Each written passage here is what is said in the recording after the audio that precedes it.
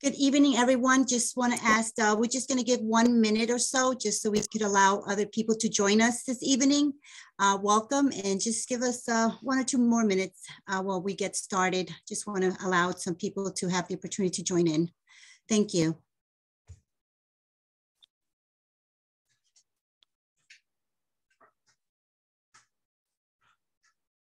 Opening up to the public, Lucia. Thank you. Thank you. Welcome, everyone. We're going to allow about a minute so we can allow other people to join this webinar tonight. Thank you and welcome. Just 1 minute about. Thank you.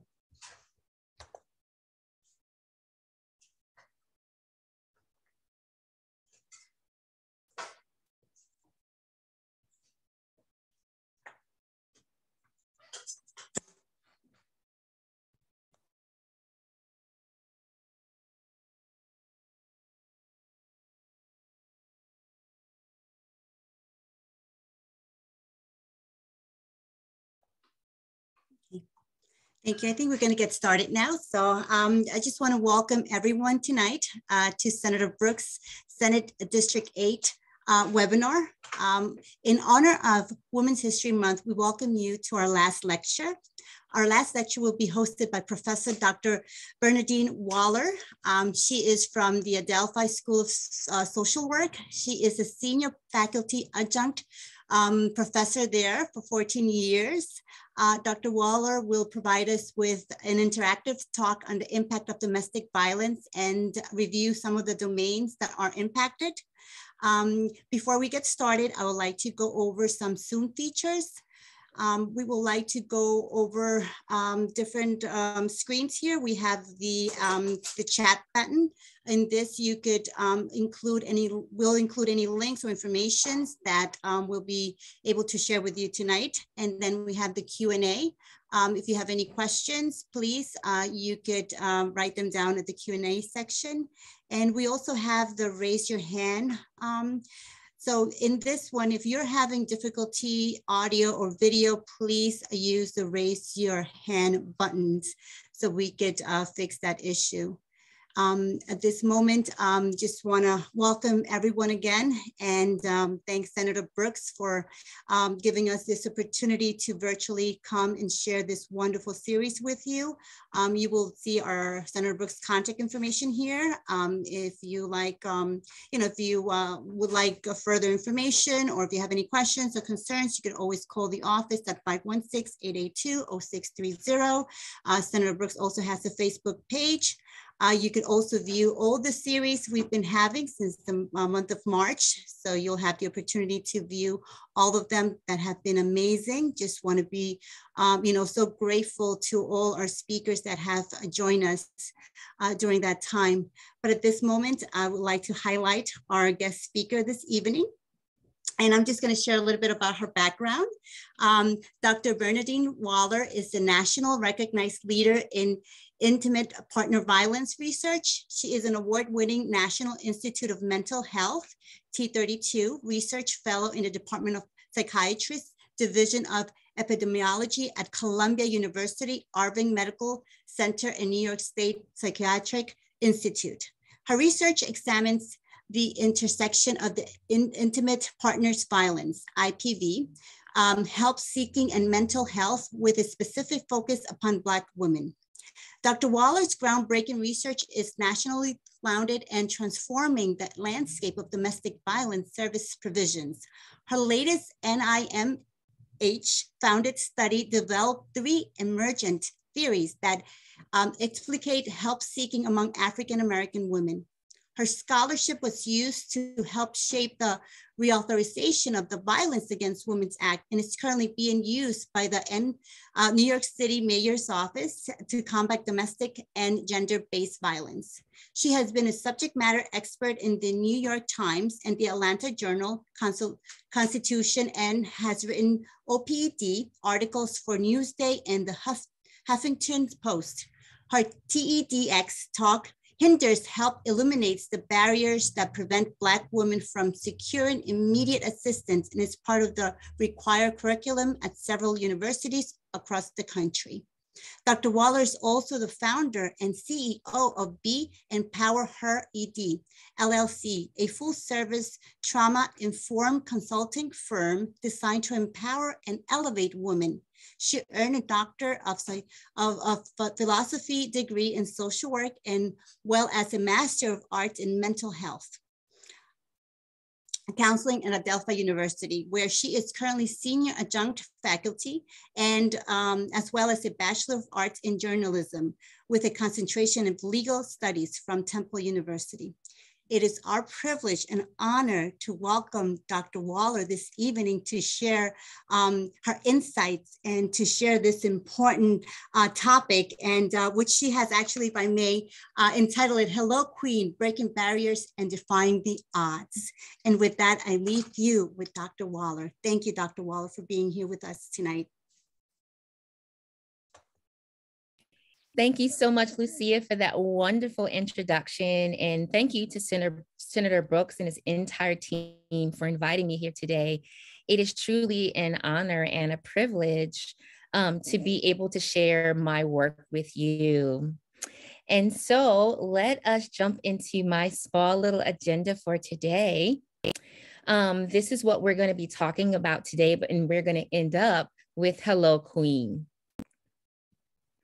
And so in preparing for this work, I just want to foreground the fact that the topic that I am going to be talking about today can be emotionally challenging and triggering for you. And I also want you to know that self-care is extremely important. So that means that if you need to stop the recording, if you need to get up, walk away, pause, you are more than welcome and able, and I invite you to do that. If you need to mute at any time, I also want to invite you to do that as well, because again, I care very much about your health and well-being as a clinician. So I want to begin by sharing a small little snippet. It's called I Got Flowers Today. So I'm going to stop sharing because it is a video. And if I don't stop sharing, you will not see the video. So hold on one second and we will begin to watch this video together.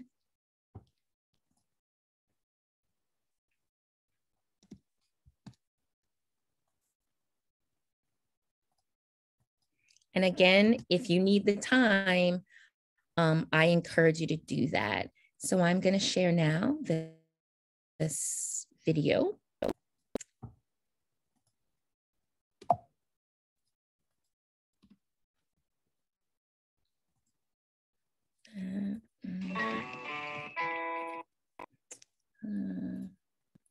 And the one beautiful thing I love about Zoom is that we all have fun times with technology.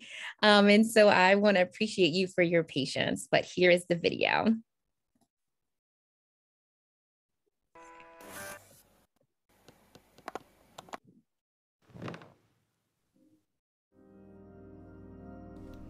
Hey guys, welcome back to my vlog.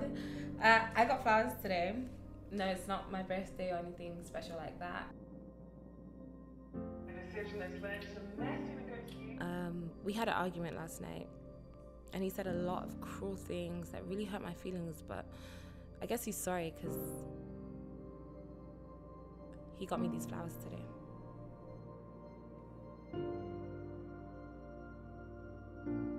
I got flowers today. No, it's not our anniversary or any other special day.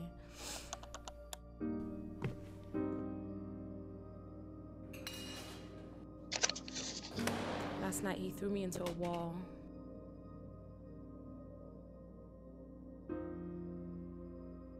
And choked me.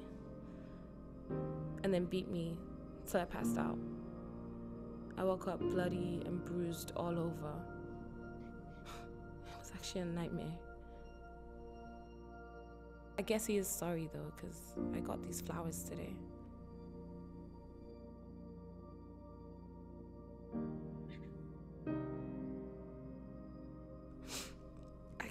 I got flowers today. No, it's not Mother's Day or any other special day. Last night he beat me again and again and again. It was worse, much worse than any other day before. He wanted to sleep with me, and I'm on my period, so I wasn't up for it. A couple of kicks, punches to the face, and he had his way.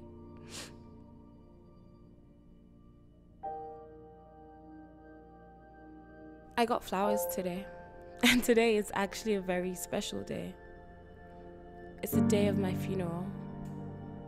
Last night he beat me to death. If only I had the courage and the strength to leave him, maybe I wouldn't have gotten flowers today.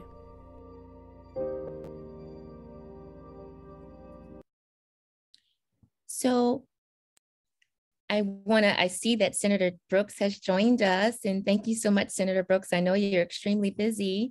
If you'd like, I can stop the presentation for you to greet your constituents, or I can keep going. You let me know which you prefer, sir.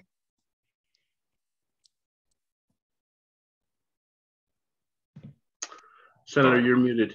Yeah, I see.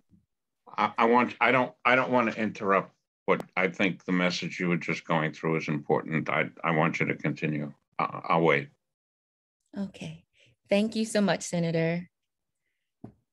Thank you.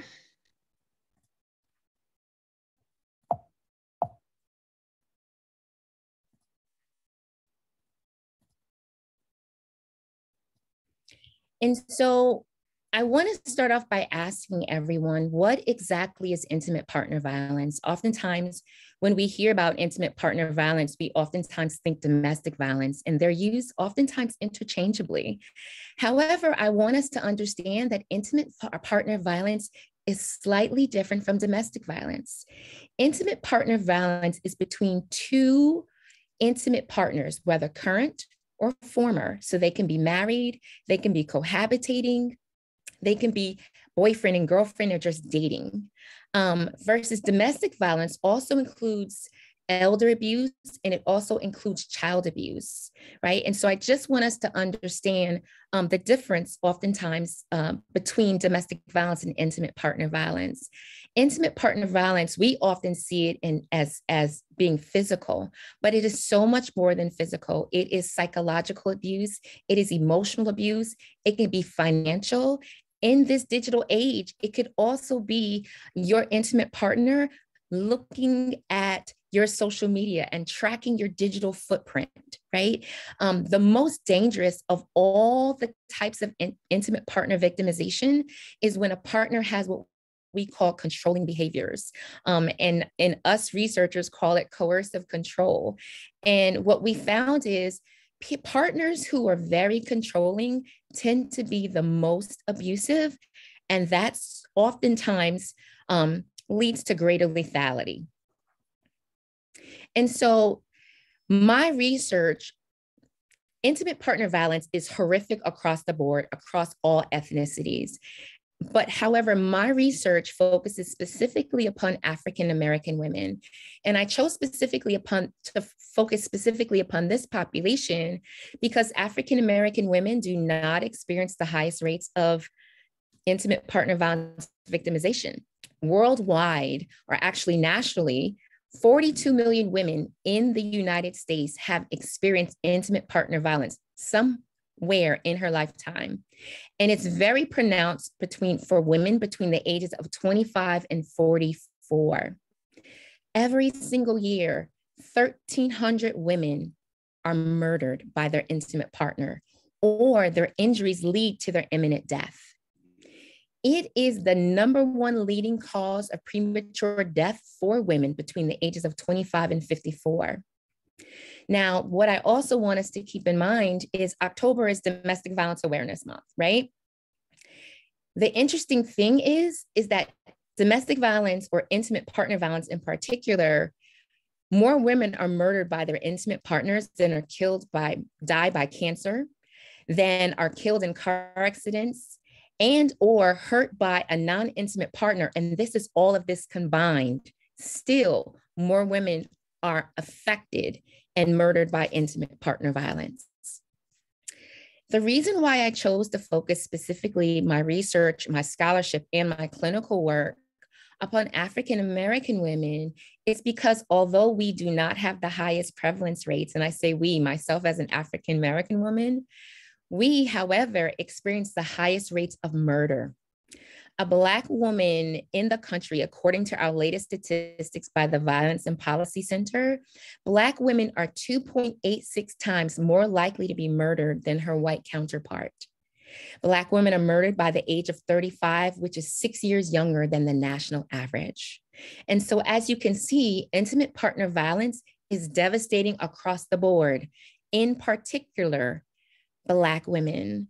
The CDC just in 2017, Petrosky and her colleagues conducted an epidemiological report, which we commonly call, layman terms, a trend report of intimate partner homicides from 2003 to 2013. And the highest prevalence rates were among African American women first, second Native American women, third white women, and then fourth Latina women. And so that's something for us to make sure that we are all as a community very much aware of and are concerned about. And so now that I've told you all about intimate partner violence and just how deadly and dangerous it is and how pervasive and prevalent it is in our culture, let's see if you are not or are not already in a relationship or know someone who's dating, let's see how to identify abusers. It is so important that when you are dating, when you're initially dating, that you find out your partner's history. Just a couple of days ago, I don't know how many of you actually watched the Oscars, but the fallout from the Oscars continues even today with Will Smith having slapped Chris Rock after he cracked jokes on Jada Pinkett's hair, saying she looked like G.I. Jane. The history behind that is that Will Smith, and most people don't necessarily realize this, is that his mother was abused, and Will Smith as a child witnessed his mother's victimization. And so these are things you really want to know. Was a person's father or mother abusive? Was their parent murdered, incarcerated, or was there some sort of mental illness? And that is clinically what we call ACEs, or adverse childhood experiences. If there have been adverse childhood experiences, then there is a greater likelihood, 2 to 3 times more likelihood, that a child will replicate that. In fact, according to the scholarly literature, a young boy who's witnessed his parent being abused or being abusive are 3 times more likely to replicate that. And young girls are between 2.5 to 3 times more likely to become and to pattern their lives after their parents as well.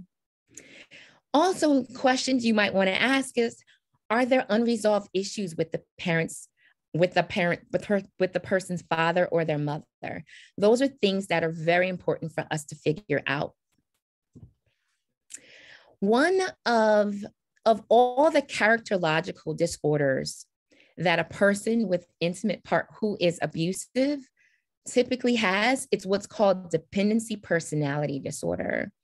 And so you'll see that I framed this, I need thee, oh, I need thee. This is a person who really cannot live without you. They tend to be clingy. They may smother you. You may feel like they're controlling you, controlling parts of you, controlling your movements. They don't want you to go out with your girlfriends. They don't want you to really associate or connect with your friends. They may be also controlling the finances. Another personality type to be concerned about is what we call the narcissistic personality disorder. This is a person who's self-absorbed. They may also have some sort of mental illness. The mental illness that is most consistent with a person who's abusive is if a person has what we call bipolar disorder.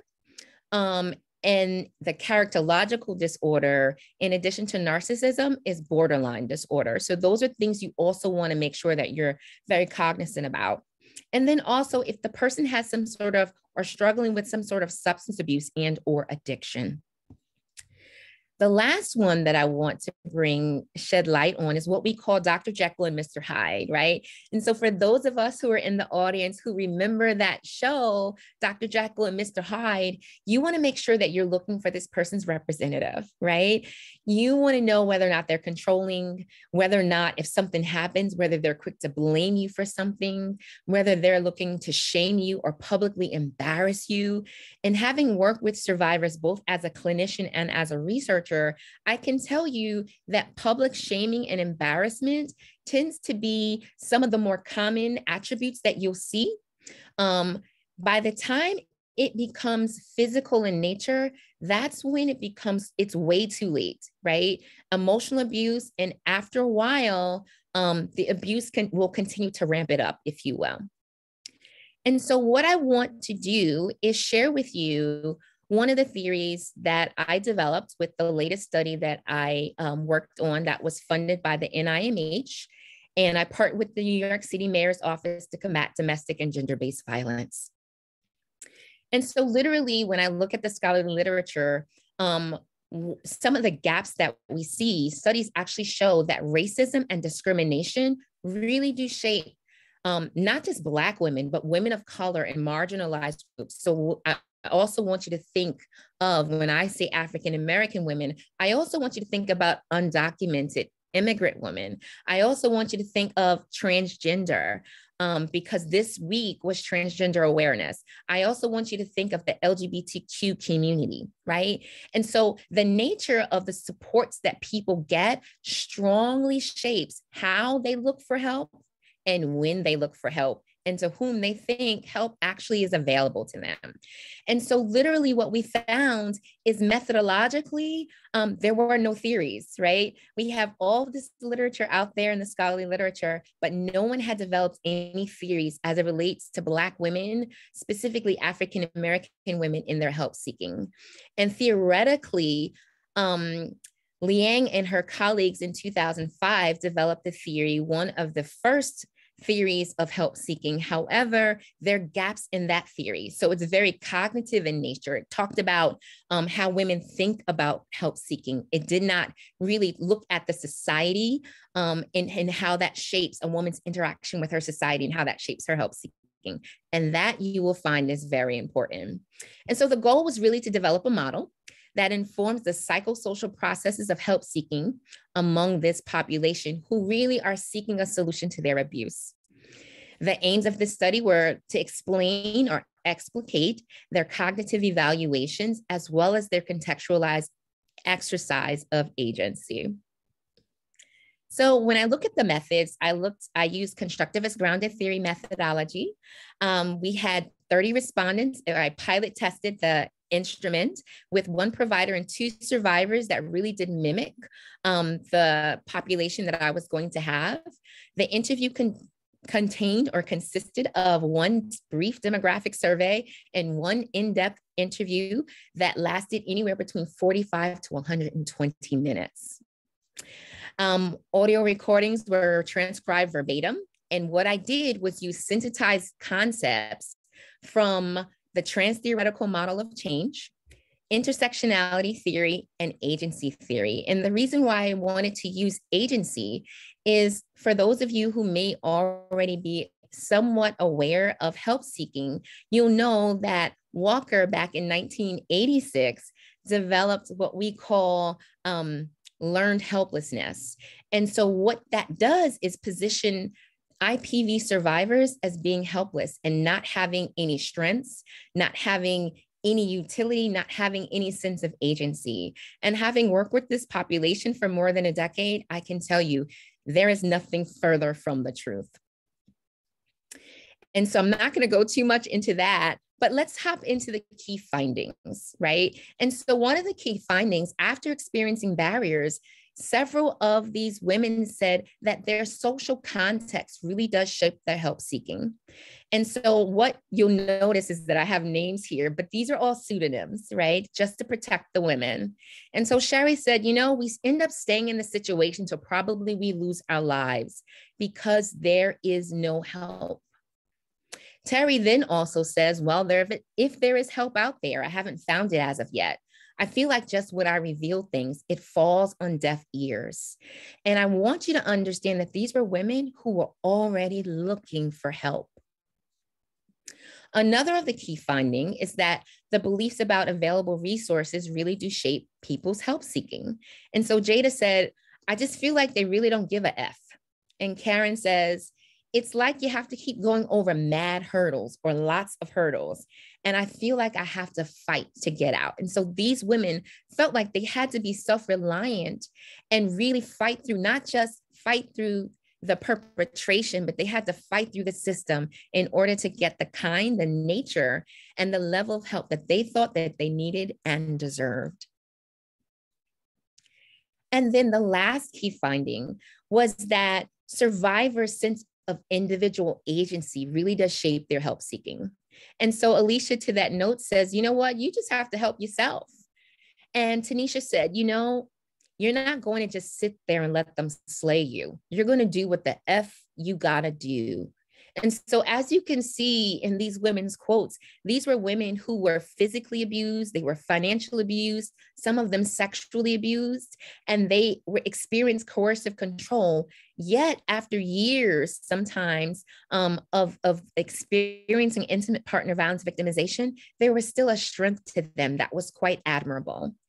And so what we do is what emerged from the data is what is called the theory of help-seeking behavior. And just in time for today's talk, the theory of help-seeking behavior just made it into the top journal for interpersonal violence in the world. It just came out in the Journal of Interpersonal Violence, which is the top IPV journal in the world. And so what this theory postulates is that survivors' social context, specifically their experiences with racism, inform their perceptions about which supports are really available to them. And so the first construct I want to explain to you is women's social context. And this illuminates the ways that survivors' positionality. And when I say positionality, I'm specifically talking about the ways that their race, their class, and their gender influence how much of agency, or in layman's terms, influence that they have within their social context. And depending on how much strength in who they are in the community in which they're residing may depend on whether or not they're actually going to seek that help. The second construct is women's beliefs. And so women's beliefs about the different systems of support, the domestic violence service provision system that is available to them, whether or not it is really as helpful as they need it to be. For example, and this is not to pick on any healthcare providers who are out there in the audience today, but literally there is no uniform protocol to identify whether or not a person comes to the emergency department, whether their injuries are a result of intimate partner violence victimization. All physicians will check your blood pressure, they will check your weight, they'll check your height, but they are not necessarily going to check to see if your injuries were sustained as a result of intimate partner violence victimization. So that may be, in that knowledge, women talk. We women, we girls, we talk. And so we're going to share that kind of information with one another. So that is very important. And last, but definitely not least, is women's sense of strength, their self-efficacy, and their intentionality to act really do impact whether or not these women are going to get the help that they need, and in my opinion, that they deserve. So in conclusion, this theory of help-seeking behavior really did emerge from the data. It is the first theory that explicates African-American women IPV survivors help-seeking, and includes, again, 3 constructs. And this actually theory lays the pathway for intervention development, which is actually something that I'm working on now at Columbia. I want to end up with this.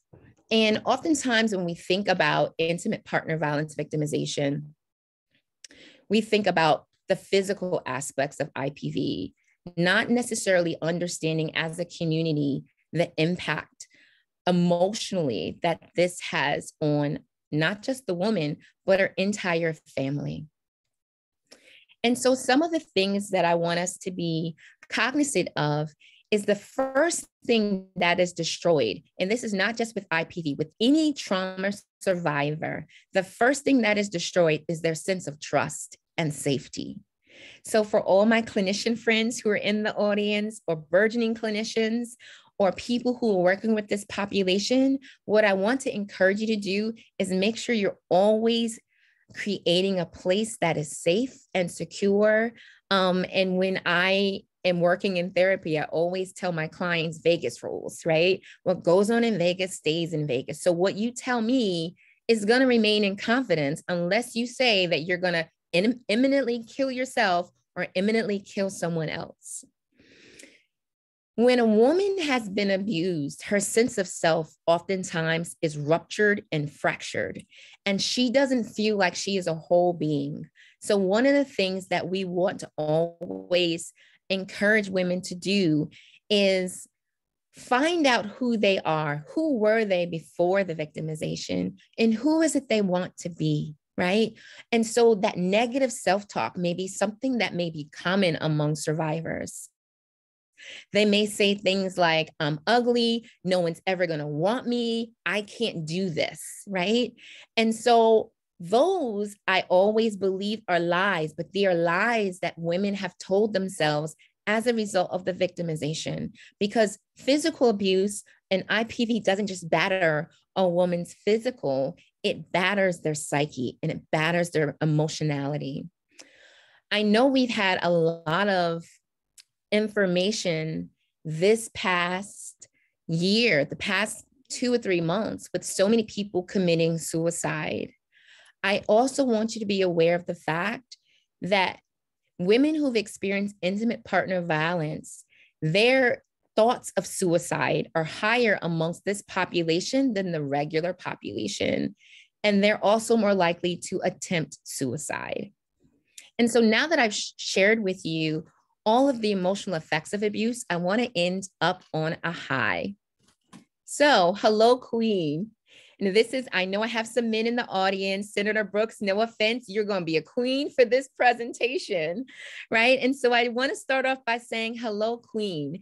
And why did I say hello, Queen? Hello, Queen, because a queen defined is a female ruler of an independent state. And why do I say that?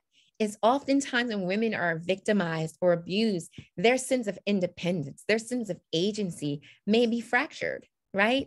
These are female monarchs. They're royalty.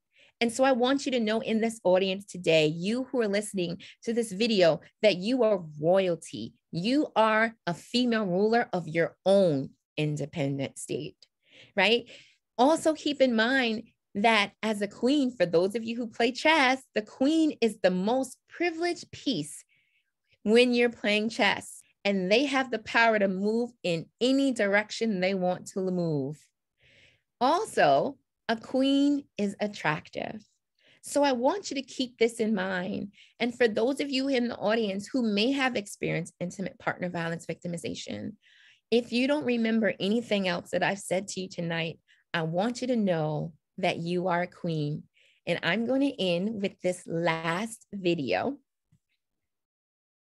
And just like, looks like I'm going to stop sharing, but I can't find my mouse. So I apologize, but I want to end up by stating that you are a queen and that you're valuable, you're strong, and you're able to do whatever it is you want to do in life. And so that is where I want us to end up on today. And so thank you very much. I'm going to ask that my co-colleagues assist me, because it looks like my deck just froze and I am unable to unstop this, but maybe someone in the audience might need to understand and take the time. So I want to open up the floor now to see if we have any questions, because I've talked and shared an awful lot, and I want to get your take and be ready to answer any questions you have on this evening. And if you have questions, you can feel free to put them in the chat.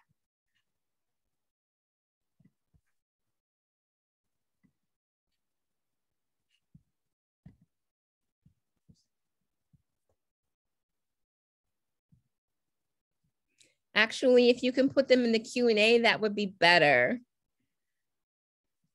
And then if I could get some technical assistance, it seems as though my deck froze. Oh, here we go. Wonderful. Thank you so much. And so I wanted to, while you're thinking of questions, I actually have one more short little video that I want to share with you. And it really is celebrating the fact that we have a room full of queens tonight. And so again, I am going to share one more video and then Hi, I'm Dr. Brian Harris, and I have an important question for anyone with arthritis. Which one of these foods contains a protein that can make... All right.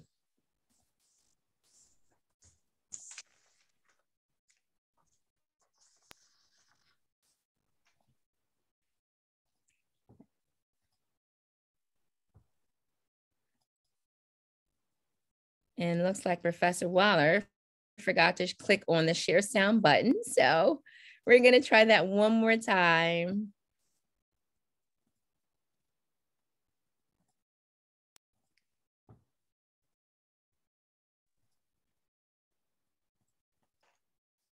Looks like technology just doesn't want to be my friend today. Let's try that again. I'm sorry about that.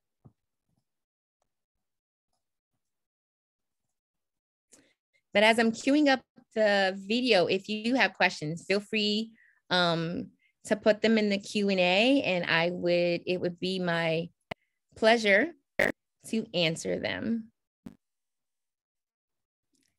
And let's see, I think I have it queued up.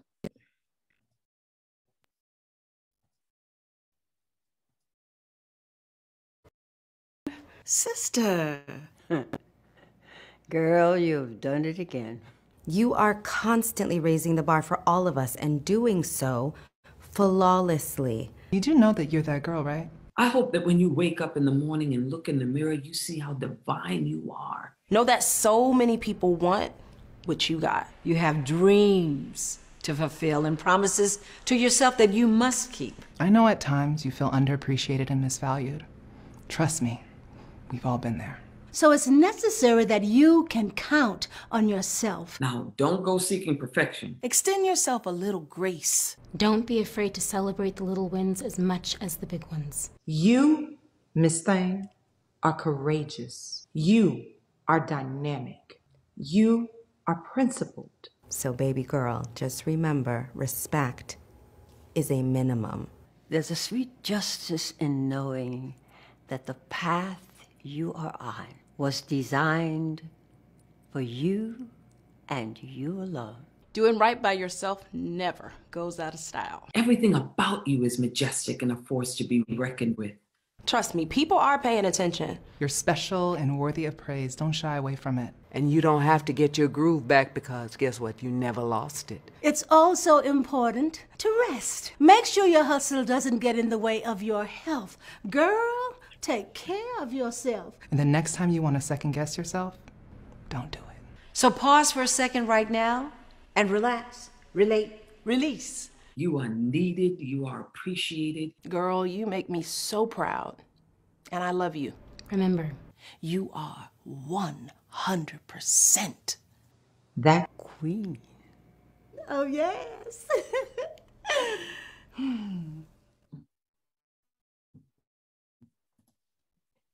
And so what I want you to remember that you are that girl. You are who it is you were destined and designed to be.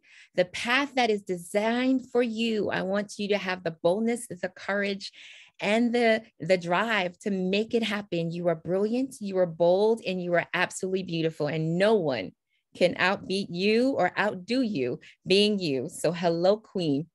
And remember to walk through life being bold. Hello, Discover and Card courageous. here to explain our cash.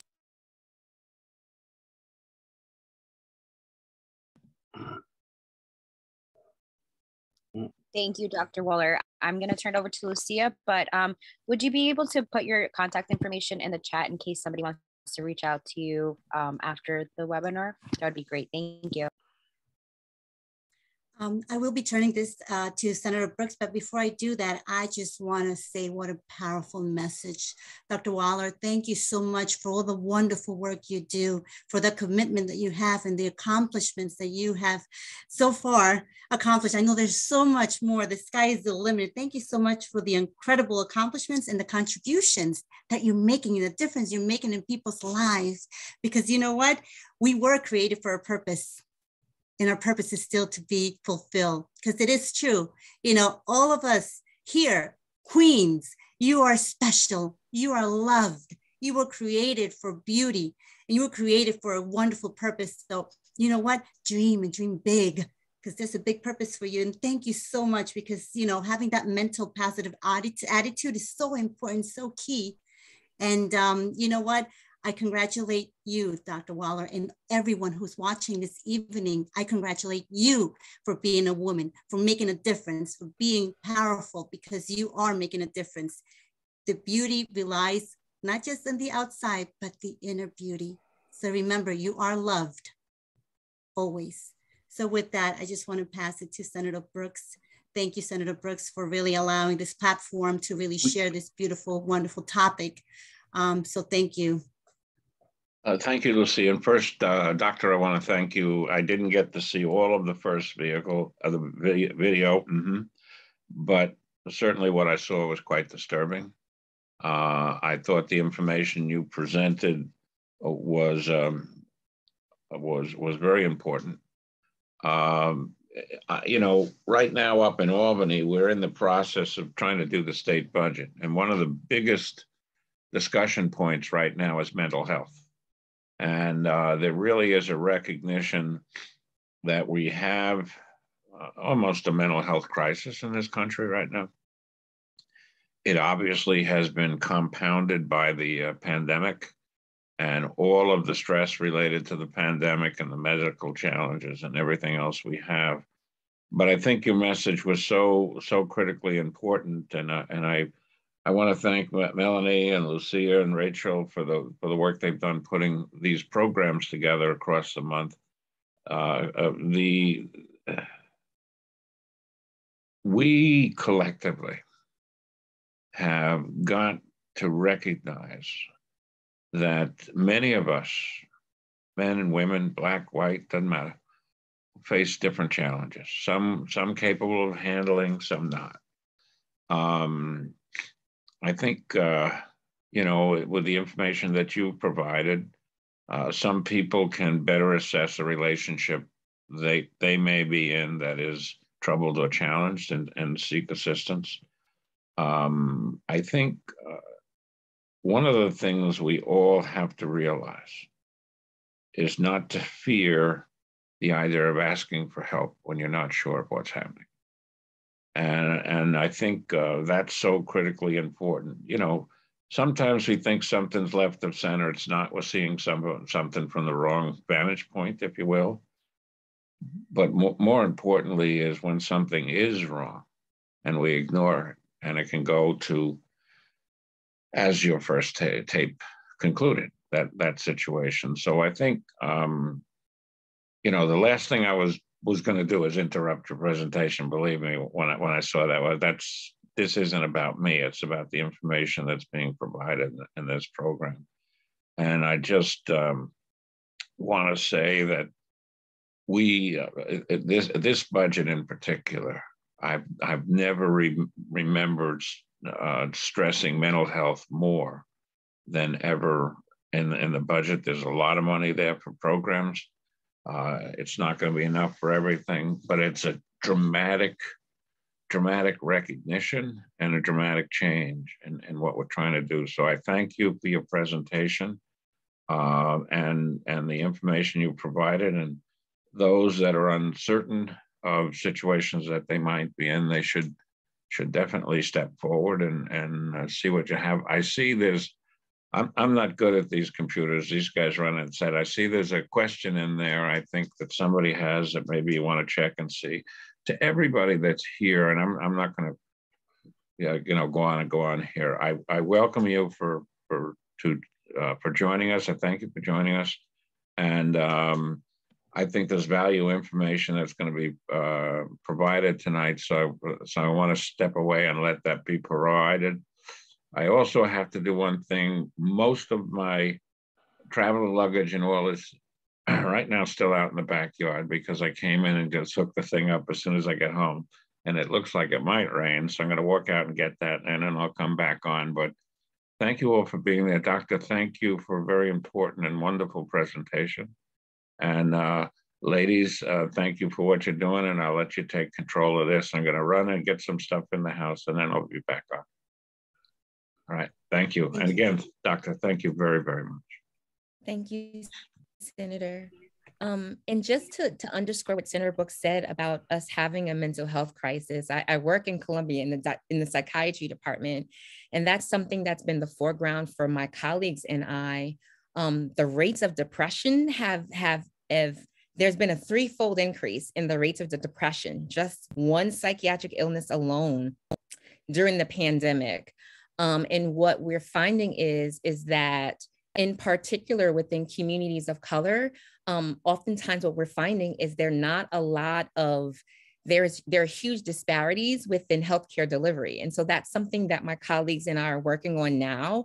It is truly the foreground for what it is that we're doing. And actually, not to give too much away, but one of the projects that literally just got approved on Monday that I'll be working on is working to see with area churches to see what we can do to provide depression care to IPV survivors. Because depression has had a threefold increase, and so has IPV victimization during this pandemic. And our children are completely devastated. My colleagues who are in the school system, never before in my life have I heard the kind of devastating things that are happening in the classroom. Teachers are quitting at unprecedented rates. And so you have security guards who are in the classroom these days because teachers have walked away from their jobs. Counselors have walked away from their jobs. And so there is not just a crisis in the healthcare sector, but a crisis in the mental health care sector. There really are not enough people who are doing this work. And the people who are doing this work, we need help, right? Because there are not enough of us. And after a while, there becomes a strain on the system. And so looking for ways for us to pivot and engage more telemental health, ways for us to reach and connect with our clients. It was a huge shift. Columbia, one of my colleagues at Columbia actually just released a study 2 days ago. And this was a global study on the mental health rates and how providers around the world, 90% of them have now shifted to using telehealth. So they're using Zoom, they're using Blue Jeans, they're using the telephone in order to deliver the services. And I can tell you that the country is at a breaking point that is far beyond. And I would say that the breaking point was there prior to the pandemic. I think what the pandemic did was exacerbate some of the existing inequities and really did foreground some of the things that we may not have paid attention to because it wasn't so pervasive and so prevalent. So if you talk to, my colleagues who do child and adolescent mental health, they'll tell you, you know what, there's been a crisis among our children for the past 15 to 20 years, right? Parenting is different. Our parents are, especially those who are stay-at-home parents, right? During the pandemic, they were parenting, they were the school teacher. And then heaven forbid, if we had a woman who was abused, right? How is she now going to get to her systems of support because she's right there with the abusive partner? We also see nationally that there's been an increase of gun sales, right? Just in the past, in the first 3 months of the pandemic, there's been a 700% increase in gun sales, right? And so, and one of the things, one of the business sectors that stayed open during the pandemic, and this totally, burned me as a clinician and mental health care practitioner, is you left liquor stores open. So here you have an increase in gun sales, right? And you have liquor stores that are open. That was a very deadly consequence. And in the first 3 months of the pandemic, so between March and June, some states and some cities reached the amount of deaths that they had for the entire year previously. So in 3 months, so for example, between March and June of 2020, let's just say New York had, I'm going to make a number up. Let's just say New York had 1,300 people who were murdered, intimate partner violence across the state, right? That wasn't all of 2019. In 2020, when we did our shutdown, when we shut everything down, between March and June, we had already had 1,300 deaths in 3 months. And so what we're seeing trending, not just in New York State, but across the country, is that was, those were some of the trends that we're starting to see. And so, you know, Senator, I commend you for doing this work, and your colleagues for foregrounding the importance. Myself as a clinician and as a researcher, I will share with you that we are in crisis mode, and who knows how long it's going to take for us collectively as a society to improve our mental health and well-being. I also see, I want to pivot. I see that I believe it's, I'm not sure if it's Meta or Meta, asked, how do we help women who are in the military, who are in this area dealing with domestic violence, specifically women of color? I actually have friends who work at, oh gosh, I forget the name of it, but he is a mental health provider. So what I'm going to ask you do is if you could, and I'm going to, Lucia can see the chat, right? Yes. Okay, perfect. So Mita, what I'm going to do is I'm going to provide you with my colleagues' contact information personally. And what I'm going to ask that you do is send me an email to my Columbia email account. Because this is very important. This is very critical. There are agencies that help women, particularly women of color. There are agencies who have providers of color who can assist you. One of my colleagues at Adelphi University School of Social Work is one of the agency managers of a domestic violence agency here in Suffolk County, who is absolutely wonderful, lovely, a huge advocate for survivors, and he would absolutely be helpful to you. Thank you so much for asking that question. Also, you know, keep in mind, okay, I probably should know this because one of my favorite uncle actually is retired general in the Army. And one of my classmates from my PhD cohort is a general, not a general, she's a major general in the Army. They do have resources in the Army for that. Again, send me that email, whether you, and let me know whether or not it is active duty or whether or not you are in the reserves, because that may also make a difference as to the kind and the nature and level of help that can be provided and how I can further direct you. I wish I had that information at the top of my tongue right now, particularly for the military. I do not, but I do have access to getting that information to you. So please, please, please, military. Other things to keep in mind, and I'm glad I had Mita ask me that question about the military.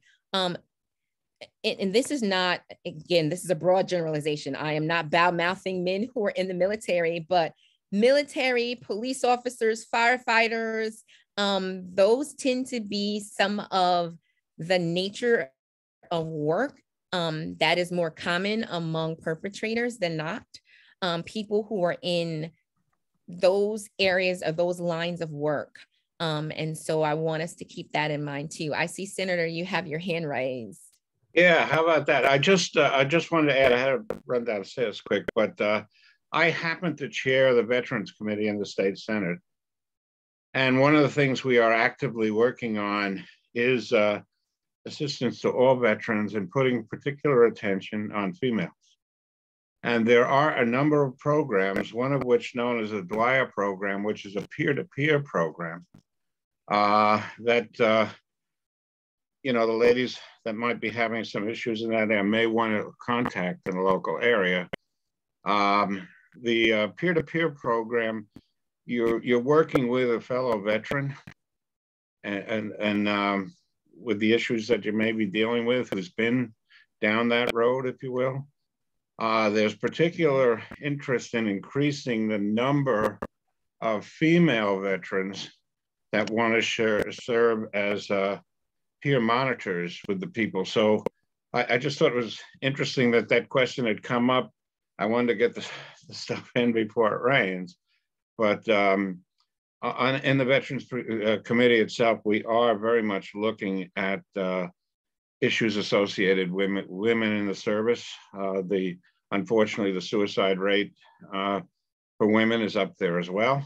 And this particular program really is a wonderful situation, getting great results. We've seen suicides come down. We're dealing with many of the aspects. Initially, it dealt principally with people that associated with the Vietnam War. Now it's expanded greatly. So while that was out, I just wanted to throw that out that you can contact some of the veteran programs in the area, ask if you have a Dwyer program, and then go forward with that, and hopefully you can deal with somebody that has dealt with the same issues, and then with any good luck, you'll be able to get a female monitor to work with you. So a mentor, I should say, to work with you. So I just wanted to throw that in there. Thank you so much, Senator. And I also see two additional questions.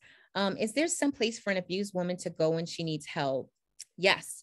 So there is a domestic violence helpline. I normally share that. So let me get that information for you. So there's a domestic violence hotline that you can use. There's also, let me find that for you. The domestic violence call. There are also agencies that are right here in Suffolk County. So the domestic violence 1-800-799-7233, and I'll put that phone number in the chat for you. And the domestic violence, the National Domestic Violence Hotline, has connections to agencies that are local for you. And so it typically, when a woman is looking for help, it typically takes about 7 attempts. Not all women are looking to actually leave their perpetrator. For some women, they're financially dependent upon their perpetrator, in which case that's a whole nother talk I can give you about equal pay day for women and how we need to make more women and how there needs to be pay equity. But it really does have implications to a woman's ability to actually look for help and receive the help that they need. And so it may take a woman anywhere from a couple of days to a couple of months for her to situate herself. I've worked with women who have gotten identity and name changes, social security changes, and have completely relocated, they basically disappear into thin air, if you will. One of my most, during data collection, one of my most salient experiences was talking with a woman who needed to leave her perpetrator because he was set to come out of prison in another couple of weeks. And she said, listen, Bernadine, I need to get out. What could I do? And so I talked with the providers, and we were able to work together to make sure she was able to relocate safely. So her and her children were provided identity changes, as well as a place to relocate to. They found jobs for them, and she was able to land safely. Typically emergency housing, and again, I see it's 7:01, so I'm going to stop. But emergency housing can be interesting depending on the shelter service. Sometimes emergency housing lasts anywhere between 6 to 12, sometimes 18, but that's maybe pushing it for 18 months. It is generally very difficult for this population. They tend to be the most transient, and IPV survivors are typically outside of veterans, the highest rates of homelessness and housing insecurity. And so that's something else that we need to, as a community, make sure that we're aware of. And so again, if you know someone, I want to encourage you, Vibes, yes. And that is where my friend works. Anthony Zinkas works at Vibes. It is a phenomenal nonprofit organization. If you email me to one of my emails, I'll make that warm handoff and I'll connect you personally with Anthony. And now I'm done. I am going to now turn it over to Lucia. And thank you again so much for having me.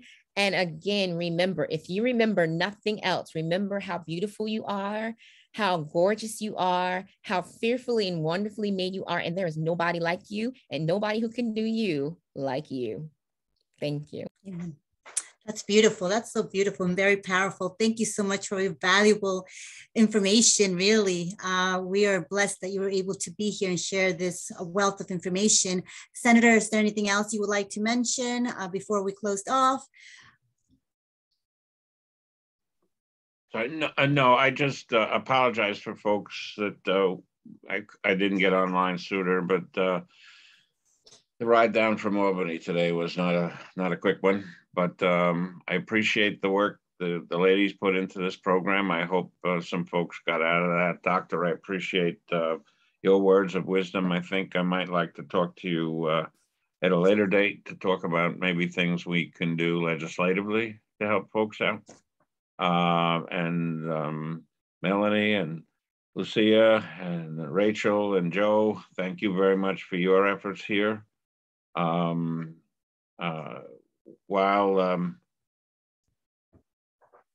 While this is a month that we pay particular attention to the ladies of this world, I think realistically, most of us do that round the clock all year long. But we thank you for all your many contributions, the many roles that you've taken on, and you know, the blessings you bring to this nation as a whole. So thank you all very much this month, in this month. And we look forward to working with you and providing some additional programs for you in the days and months ahead. So thank you all very, very much. Thanks again. And thank you to our beautiful audience for joining us tonight as well, and all the staff and Dr. Waller. We're really grateful again. And thank you. Have a great night. Please stay tuned. We're going to have other webinars coming on. And also, if you want to watch the other series, you can go on Senator Brooks' Facebook page and you'll be able to view them as well. Well, thank you again. Have a blessed night. Thank you for joining us. Bye-bye. Bye-bye.